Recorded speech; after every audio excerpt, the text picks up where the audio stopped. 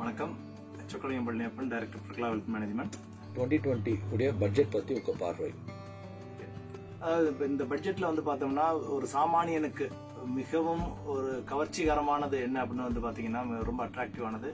Up to 5 lakhs of deposits guaranteed. இதற்கு முன்னால 1 லட்சம் ரூபாய் வரைக்கும் இருந்துச்சு. இப்ப அதை 5 லட்சம் ரூபாய் வரைக்கும் மாத்திருக்காங்க. சோ இது இந்தியாவில் உள்ள அனைவருக்குமே மிகவும் பயனுள்ளதாக அமையும். அதற்கு அப்புறம் பாத்தீங்கன்னா டாக்ஸ் ஸ்ட்ரக்சர், ஒரு நியூ டாக்ஸ் ஸ்ட்ரக்சர்னு கொண்டு வந்திருக்காங்க தனிநபர்களுக்கு. சோ அந்த நியூ டாக்ஸ் ஸ்ட்ரக்சர்ல நீங்க எந்த விதமான சேமிப்பும் பண்ண வேண்டாம், இன்சூரன்ஸ் எடுக்க வேண்டாம், எதுவுமே செய்ய வேண்டாம். குறைவான வருமான வரியை கட்டினா போதும். அப் டு 15 lakhs வரைக்கும், 15 லட்சத்துக்கு மேலதான் உங்களுக்கு 30% வருது. 5 லட்சம் ரூபாய் வரைக்கும் எந்த விதமான வருமான வரியும் கட்ட வேண்டாம். அதுவும் மிகவும் ஒரு அட்ராக்டிவ் ஸ்ட்ரக்சர்னு சொல்லலாம். பர்சனல் இன்கம் டாக்ஸஸ் பொறுத்த வரைக்கும் பழசுல இருக்க நினைக்கிறவங்க அதே ஸ்ட்ரக்சரை கன்டினியூ பண்ணிக்கலாம்.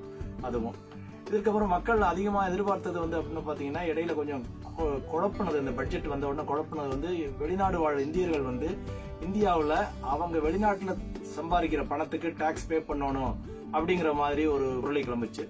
சோ இப்ப அதை பார்த்துட்டு அதை நிதியமைச்சரே அதை கிளாரிஃபை பண்ணிட்டாங்க. அவங்க வெளிநாட்டுல சம்பாதிக்கிற பணத்துக்கு எந்த விதமான வருமான வரியும் கட்ட வேண்டாம். இந்தியாவில் என்ன சம்பாதிக்கிறாங்களோ அந்த சம்பாத்தியத்துக்கு வரி கட்டினா போதும் அப்படின்னு சொல்லிட்டாங்க. இன்னொன்னு பரவலா பேசப்படுறது LIC, life insurance corporation of India. அந்த நிறுவனத்தை பட்டியலிட போறோம் அப்படின்னு சொல்லி, பங்குச்சந்தையில பட்டியலிட போறோம் அப்படின்னு சொல்லி கவர்மெண்ட் பேசியிருக்காங்க. அதை நாங்க அதனுடைய பங்குகளை விற்க போறோம் அப்படின்னு சொல்லிட்டு, அதுவும் பாலிசிதாரர்களுக்கு ஒரு வெளிப்படைத்தன்மையை கொண்டு வரும். மிகவும் அது ஒரு பாதுகாப்பு உணர்வையும் கொண்டு வரும். ரெண்டாவது, அந்த கவர்மெண்ட் கேரண்டிங்கிறது போகவே போகாது, கவர்மெண்ட் கேரண்டி இருக்கும் அப்படின்னு நிதியமைச்சர் எகைன் கிளாரிஃபை பண்ணியிருக்காங்க. சோ அதனால அதுவும் ஒரு வரவேற்கத்தக்க மூவ் அப்படின்னு தான் நம்ம சொல்ல வேண்டும்.